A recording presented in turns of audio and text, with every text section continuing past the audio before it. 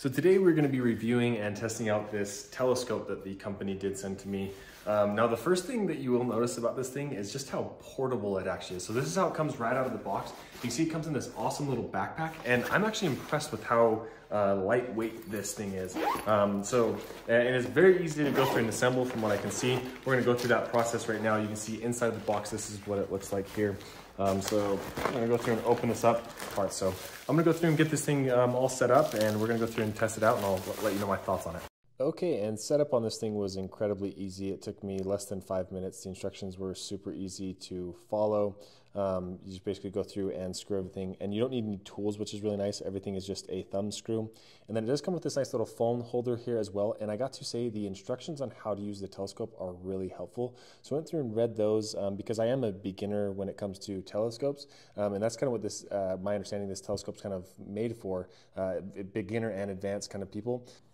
Okay, so I've now been able to play around with this for about 20 minutes or so, and I gotta say it actually is a very beginner-friendly telescope. I was very impressed with the way, how fast I was able to find things in the instructions that they have. You can see this is the finder scope, so I just kind of pointed that in the general direction, and it got me to this spot where I needed to be. From there, then I went through and used the 20mm lens to look at the moon, and then if you wanted a closer look, you can use this 9mm lens here as well, and you can switch that out. This dial allows you to go through and adjust the kind of focus on it. You can see it goes in and out there a little bit. I found that very helpful for focusing different things. And then on top of that, you can see the tripod here. It gives you a nice little 360 action, so you can go back and forth however you'd like to. And then the adjustments on the legs is really helpful as well. Like the tripod itself is like a really good tripod, so that really does it. That helps a lot. And you can move this up and down as well.